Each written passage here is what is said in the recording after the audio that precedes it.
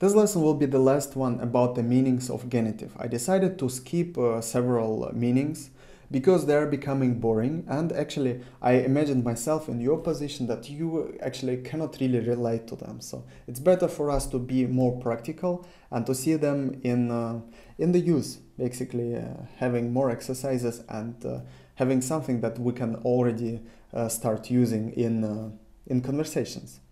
But one last meaning I really want to touch, because we already touched it at some point, is the numbers. So basically how to connect numbers and a particular number. So do you remember in the section where we learned numbers and ordinal numbers, we were having a trouble because numbers from 5 till 20 and later from 25 till 30 and so on, so 75 till 80 for example, and etc, etc.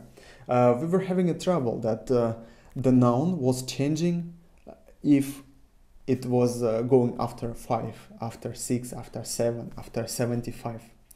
So what was going on there? Basically the rule says after the numbers 5 to 20, 25 to 30, or for example 125 till 130, we need to use genitive of a noun. Why? Don't really ask me. This is the way Russians were using it for ages, and now we still keep it this way. So, for example, 4 месяца, 4 months, but 5 месяцев, 5 months. 4 месяца, месяца, 4 months, but 5 месяцев, 5 месяцев, 5 месяцев. 3 минуты, 3 минуты, минуты, but 6 минут, 6 минут, минут. 2 часа, 2 часа, but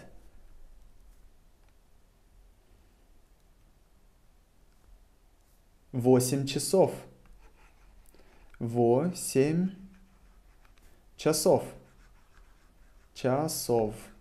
So now you got the explanation why it is so weird with the Russian numbers. However, it wasn't that difficult. To remember the numbers, we got it quite, we went quite easily through them. Now you got a small explanation about the grammatic, what is behind it.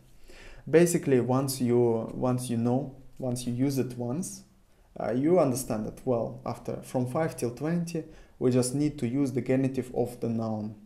So 4 месяца, but 5 месяцев. We got a plural and genitive here. 3 минуты, but 6 минут. So here we got genitive, genitive, and genitive. And now, since you know this rule, I would suggest to you go back to the numbers, to the section of numbers on the Russian Online University, Grammatic A1 and A2, and go through the lesson again, through the lesson with the exercises, because this is where we actually exercise the genitive connected with the numbers.